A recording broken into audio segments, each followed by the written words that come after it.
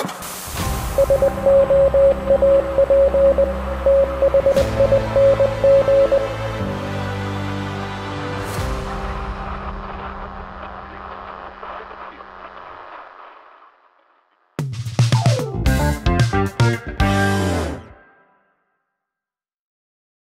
everybody, what's going on? Welcome to the Soap Thing Project, or if you've been here before, welcome back. Today I'm going to give you my top 10 shave videos that were never filmed. Now before we get started, I know a lot of people are going to have this lingering question going on inside their head. How do you do a top 10 on something that never happened?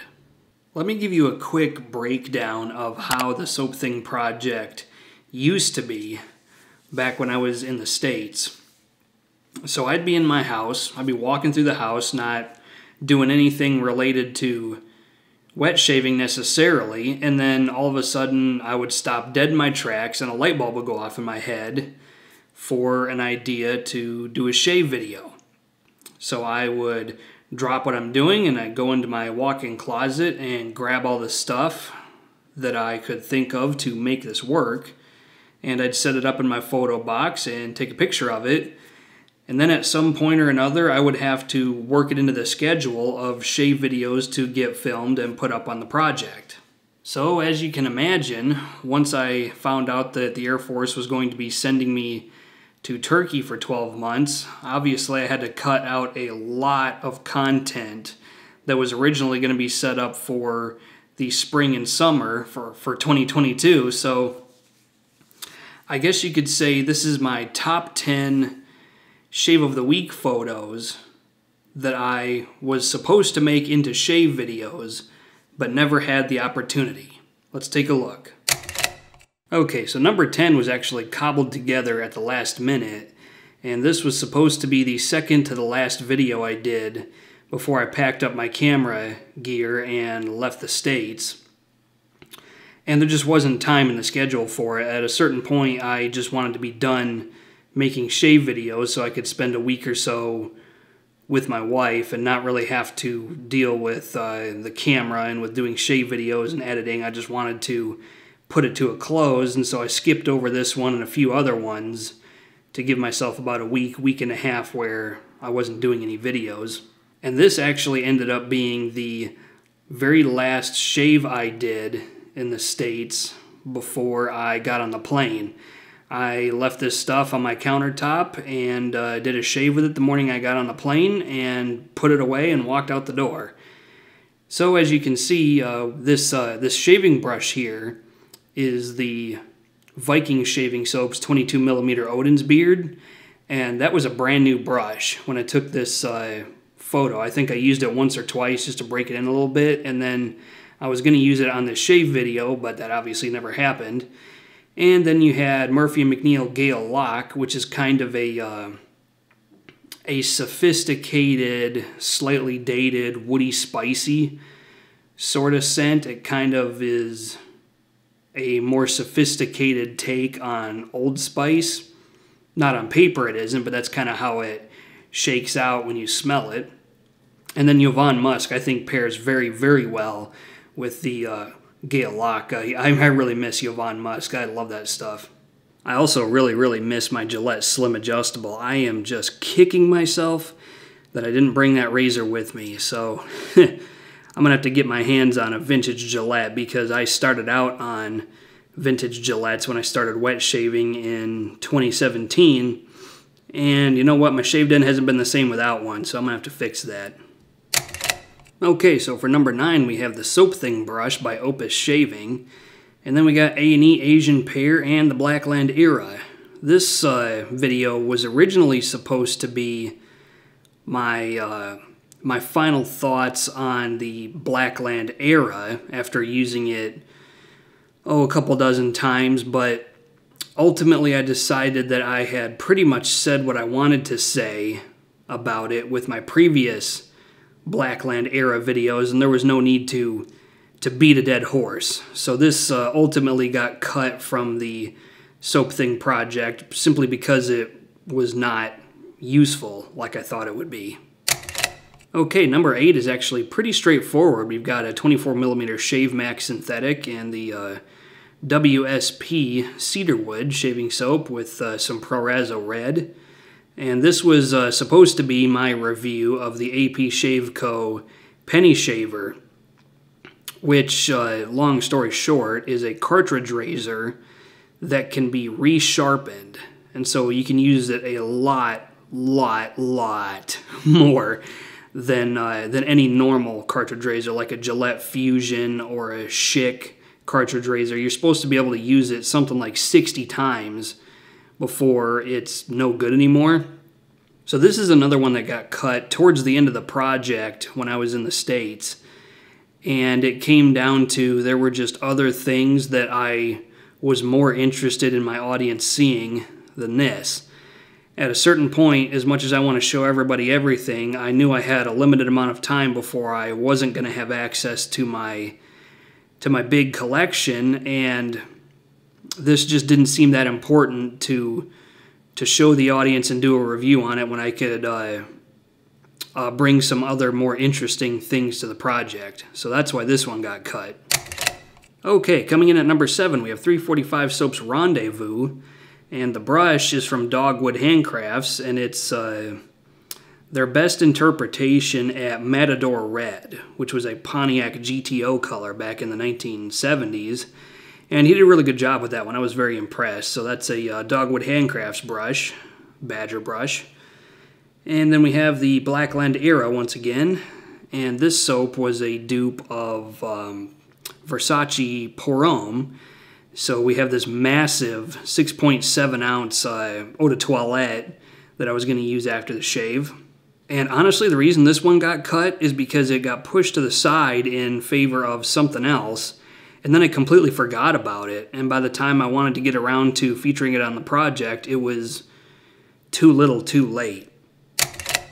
Okay, at number 6, we got Shannon Soap's Iberia with the RazoRock Lupo 72.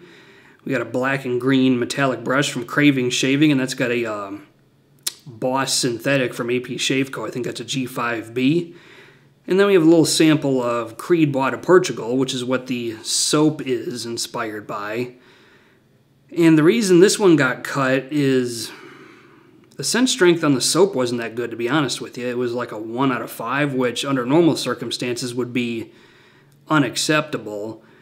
And so it was kind of a little bit of a letdown, a little bit of a disappointment, let's say, and I just kind of pushed it out of the way, saying, well, I'll do it later. And it was another one of those Shave of the Week photos that I just kind of forgot about, and by the time I remembered that I still had it and was on the schedule, it was too late to film it. Okay, number 5 is one of those where I cannot believe I kicked this one to the right just over and over again until finally I didn't have enough time to do it. There were too many other things in the project that were higher priority. It kind of sucks because this is an amazing combo. As you can see, we got Angora Soap's Midnight Lavender. We got Fine Lavender Pour-Homme. We got the AP Shave Co. Black on Clear Acrylic Resin with a 24mm G5B Boss Synthetic. Got the RazoRock Hawk Standard, and then Salvatore Ferragamo F Black Pour-Homme was the fragrance that I was going to chase the shave with. Mel from BBS Live would have loved this.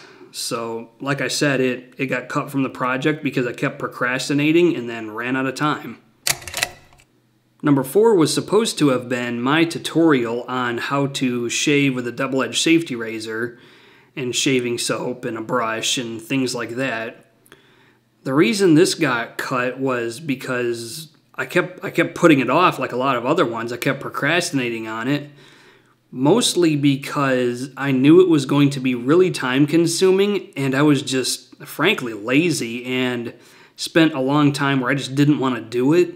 And then finally I got to where it was close to time to leave, and it was too late. So we got Prorazo Blue Shaving Cream in a tube. We got Leah Aftershave Balm. We got Spike Aftershave Splash. We got the Merkur Progress and the AP Shave Co. I forget what that handle is called, but it's indigo blue with a black and black and gray synthetic on it, 24mm. It's good stuff. So this one unfortunately got cut because I just kept putting it off because I wasn't that interested in doing it. Oh, number 3. I can tell you right now, this would have been controversial because my goal with this one was to compare the effectiveness, not the skin food ingredients, not how good it is for your face, but just the effectiveness of shaving with a can of Edge shaving gel versus a really high quality shaving soap.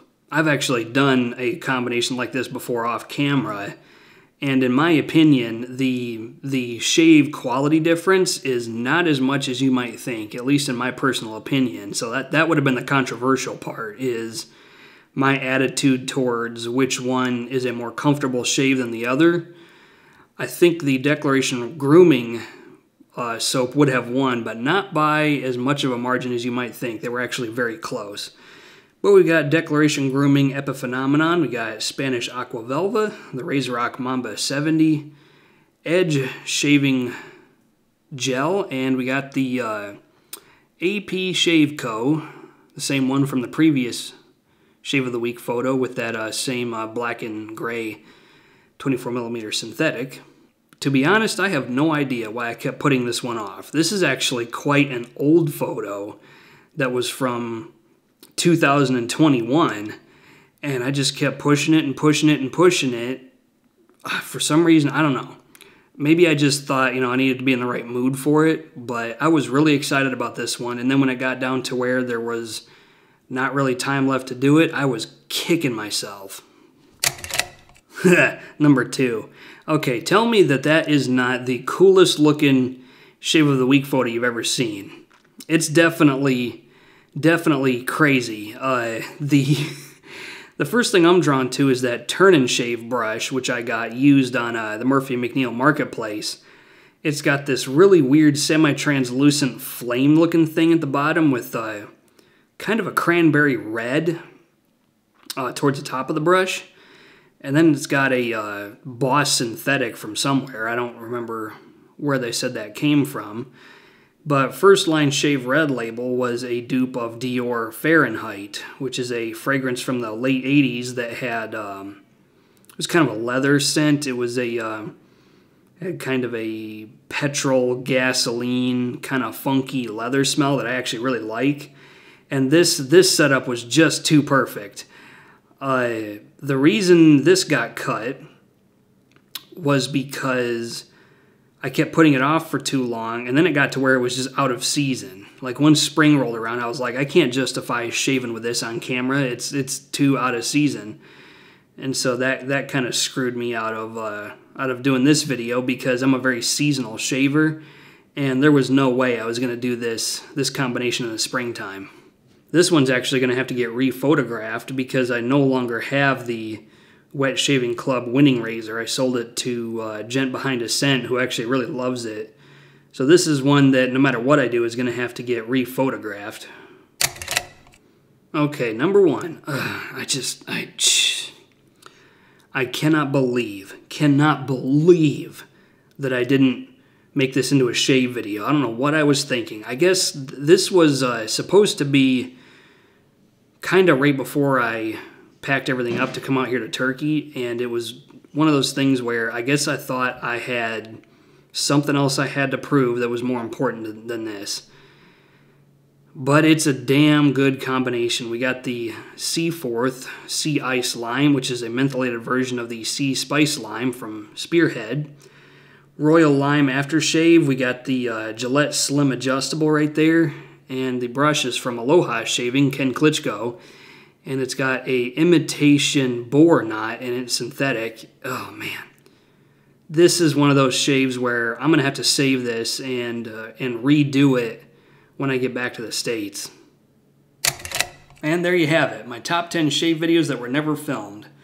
I don't know if any of these will ever actually get used to make a shave video.